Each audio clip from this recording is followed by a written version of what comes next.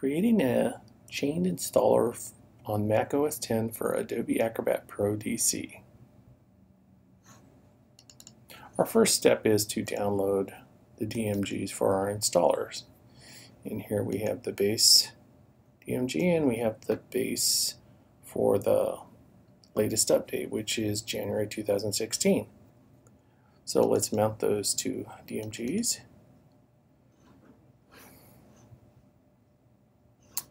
Okay.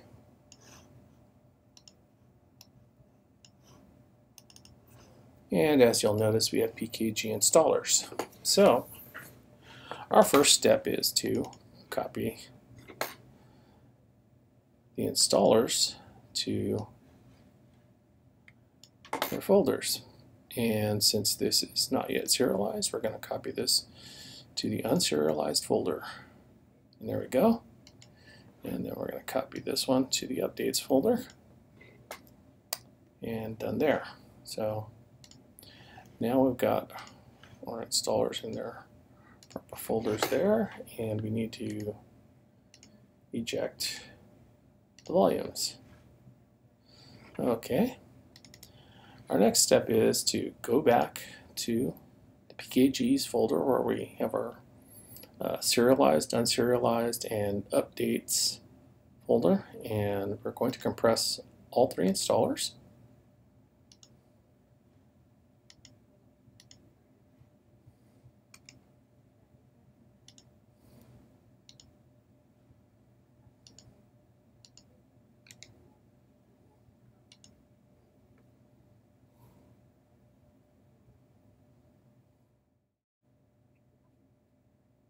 Okay, all three installers have been compressed, and now I'm bringing up this other folder where I have a spot called zip installers, and we're going to grab the compressed installers and put it in that folder. Now we have a choice to make here. We have a choice of serialized or unserialized installation. In case of this demo, we're going to do a serialized install. I'm going to pull it here. So now we've got both the serialized installer zipped package and the update zipped package in our zip installers folder. Our next step is to go to the post install shell script. Now I'll go big here. And the post install shell script is slightly different than the previous one that we used for Acrobat 10 and Acrobat 11. It has an extra line here. And here's the extra line, rm-f, and then a path to the zipped package. And that's the case for both installers. rm-f, and then the spot to the zipped package, and that's for the unzipping of the installers. Now the install portion of the script is exactly the same. The only difference is, of course, the name of the installer, and the update is again the same as previously used for 10 and 11, except it's got, of course, the name of the new installer. Okay, so there we have our post-install shell script.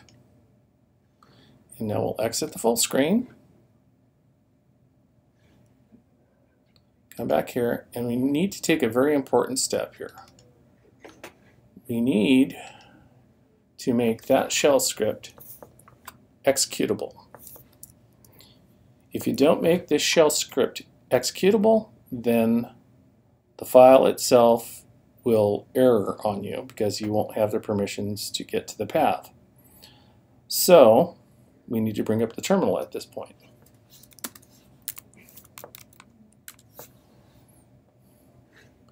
And in order to make the post-install shell script executable, you need to have administrative privilege. So make sure that the user ID that you are using to change the post-install shell script is one that has administrative privilege and can make the change for you. Okay, so I'm going to do a little trick here. We're putting the change directory command.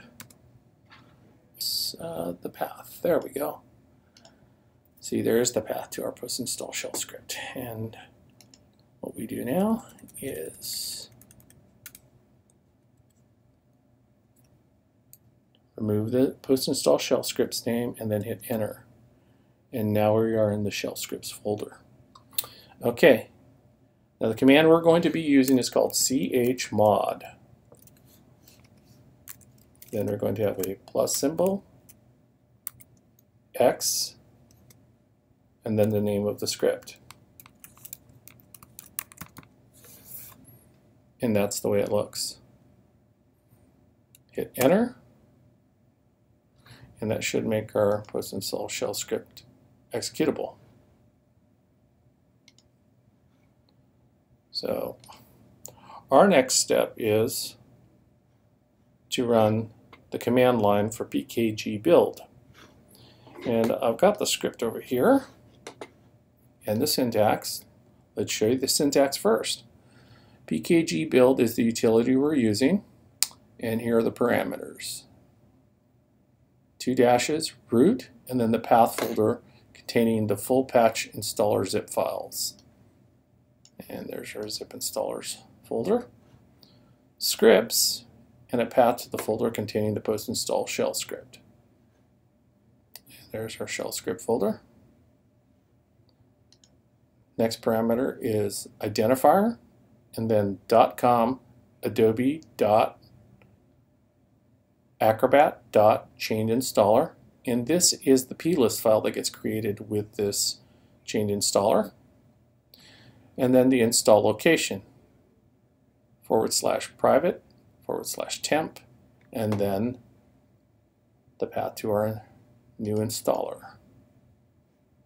Okay, and here's the actual line we're going to be using. It's got all the paths and items that we need for the terminal. So let's go to the zip installers folder. I'm going to use that same trick I showed you before.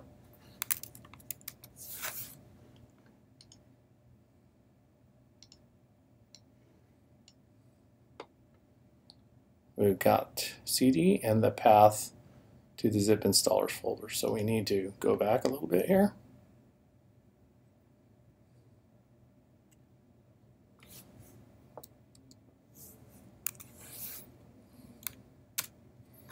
And now we're in the zip installers folder. And now we need to run the package pkg build line that we created.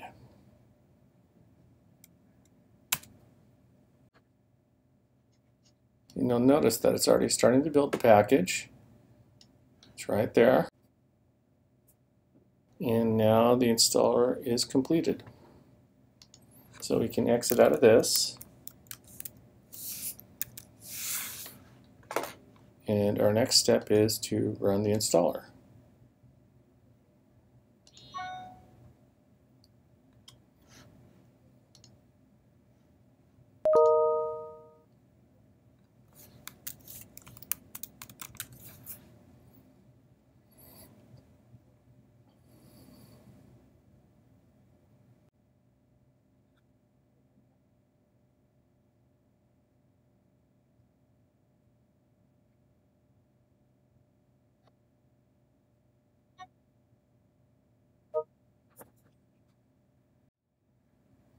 The installation was successful. Let's close.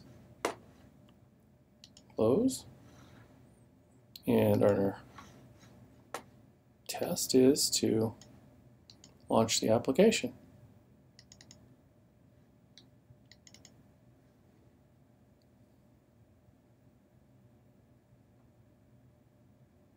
And there we go. We have Adobe Acrobat Pro.